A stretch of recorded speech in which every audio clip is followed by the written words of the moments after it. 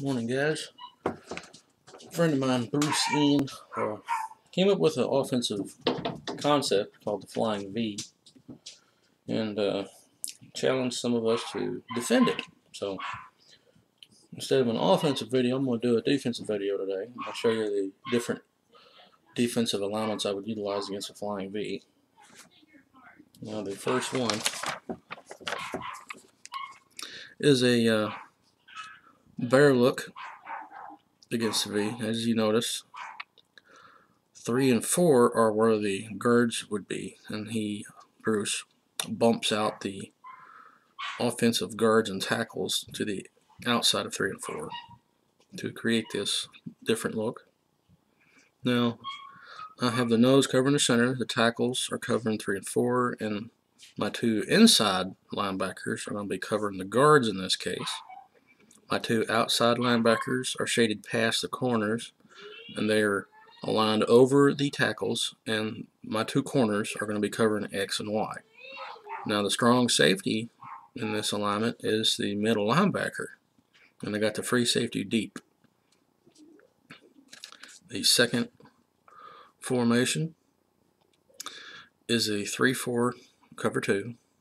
Now, the ends are covering the tackles like they would in a normal set. The nose is covering the center.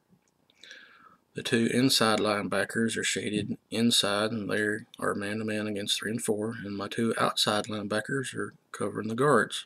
Free safety and strong safety are deep, and the corners are manned up against X and Y. The third defensive set is a 4-3 with the strong safety rotated down. Corners are up against X and Z.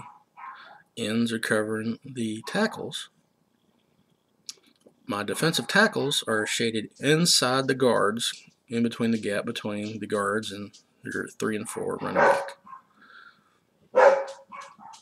Now, I have 2 linebackers shaded over 3 and 4.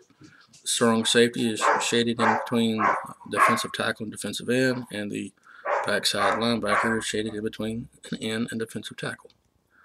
Free safety is deep.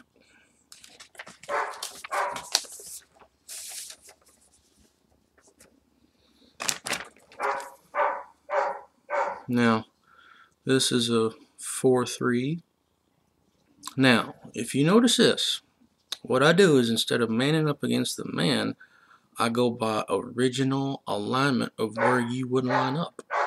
So what I do is I have my defensive tackles cover 3 and 4, which would be in the place of the guards.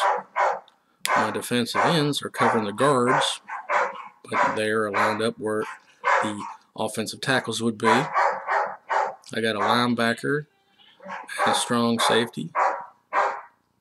Then I got a corner covering X and a corner shaded to the outside of strong safety covering Z. I got the stacked backers inside. And I got a free safety deep. Now, here's a 3-4 cover 2. They are lined up like they would in a normal 3-4. They are taking their original alignments based on the alignment of the offense of where it would be in an original look instead of being bumped out. So the nose is covering the center, backers are covering 3 and 4, ends are covering the guards. You get 2 backers shaded to the inside of X and Z and the outside offensive tackles. Corners are shaded just to the outside of X and Z, and you got your free safety and strong safety stacked behind the linebackers in that gap.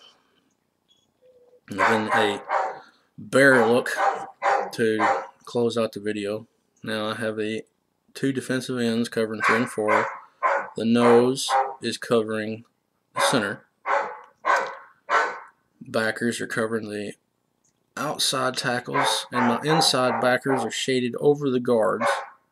Strong safety is again the middle linebacker. Free safety is deep, and my corners are manned up against X and Z. My apologies for that loud nut. Now, those are the different defensive looks that you can utilize against a Flying V. Now, it's just like playing against a single wing, double wing, and stuff like that when they do unbalance. Just find where your middleman is in a line like that.